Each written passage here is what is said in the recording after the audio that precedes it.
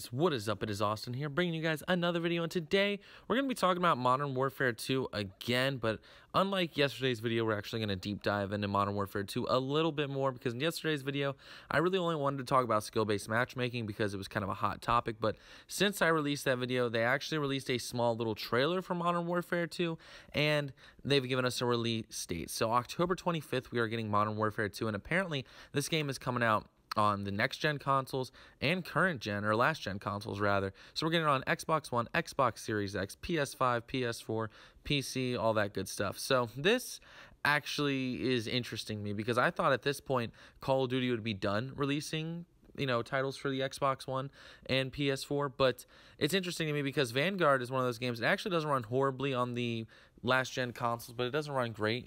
Cold War is kind of the similar way. Modern Warfare 2019 I actually thought ran really well on both. That's just my opinion. I don't know how anyone else sees it, but, I thought they'd be done by now because we remember the absolute travesty that was Black Ops 3 on last gen. It was absolutely horrible playing that game on the 360, but I guess, the most recent last-gen consoles have a lot more power to them, but, it's just interesting to me that they actually decided to do that. Now, I plan on getting on Xbox Series X when it comes out because by then I'll have my Xbox Series X. Hopefully, that's the goal. But if not, then I'll probably get it on Xbox One. Obviously, we know beta comes on PlayStation first. It's been like that for years. There's no use complaining about it because that's just the way it is at this point. It's been like that for almost 10 years now, which is kind of crazy to think about. But, we got that. We got the release date. We got some character reveals, But everyone we thought was in the game is going to be in the game, except they do have a new character that's coming in. And aside from that, they haven't really shown off too much about the game. All we can really go off of are the leaks and the rumors. So current leaks suggest that there will actually be some remasters with the game, but they won't come on launch, similar to Modern Warfare 2019. Now, that can really make or break the game for me on launch, because if you guys remember, one of my biggest issues with Modern Warfare 2019 was the maps. They were absolutely horrible. All the new maps they made were pretty bad. I think the only ones I liked were like Cheshire Park, which was a DLC map, and I think there was one other map or two that they have released afterwards that I liked.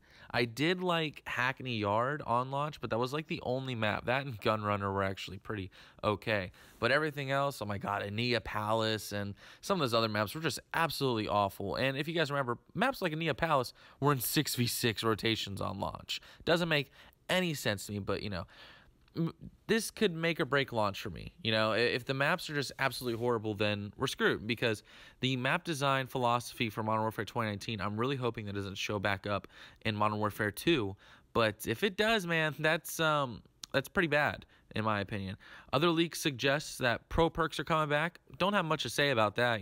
I don't mind pro perks coming back. I thought pro perks were really cool back in the day. It was really interesting. I remember I used to always run sleight of hand pro. I remember Modern Warfare 3 pro perks were pretty broken, but they were really fun. I think there was like Recon Pro, where if you stunned people, they'd pop up on the minimap as if it was an advanced UAV. So if you played one of those really small face-off maps, man, you could just stun across the map in S&D and just instantly know where everyone is. So pro perks can be really fun. I'm just curious how the challenges are going to be for them, because the game I remember that had absolutely stupid challenges to get pro perks was Black Ops 1. Now, you guys know me, I love Black Ops 1, but I remember some of the pro perks were just stupid, like Ghost Pro. I think you had to destroy sentry guns or whatever. Like, no one ran sentry guns anymore in Black Ops 1 by the time that everyone, or at least I was going for the pro perks after it was out of its prime. So, pro perks can be really cool, but I really hope they don't make some absolutely stupid challenges with them. But, the leaks for the game aren't horrible so far. They do scare me. Having remastered maps coming back is a good thing, but I think we should get like one or two on launch.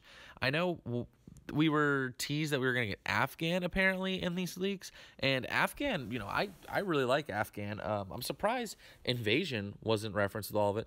We did hear about Terminal, which, Terminal is a fan favorite. It's a staple. I'm not surprised that they're talking about that coming back. I think last time I actually saw Terminal was in Infinite Warfare, which it's kind of crazy, but Terminal is an amazing map. So if that is indeed coming back, could we get that on launch? Maybe just give us just Terminal and then a Terminal 24/7 playlist. So if we have really shitty maps, we can at least go to Terminal. That would be the ideal situation, in my opinion, is if we had just one remaster on launch. Like, I think that'd be smart for the developers, because if they release all these maps and nobody likes them, then people are just going to stop playing the game, you know? But if they have a 24/7 playlist for a classic map, not only can they avoid a lot of hate coming towards them on Twitter, but they could also just give us something that we want, a map that they know the community likes.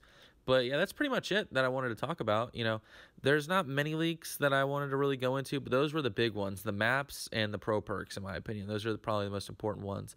But if you guys enjoyed, please share, like, comment, and subscribe to help me on that road to 650 subscribers. I'm trying to upload a lot more often. I've been uploading daily, actually, recently, which is kind of crazy to me. But yeah, anyways, that's going to be the end of the video. I will see you guys next time. I hope you guys enjoyed. And this is Austin, and I'm out. Peace, guys.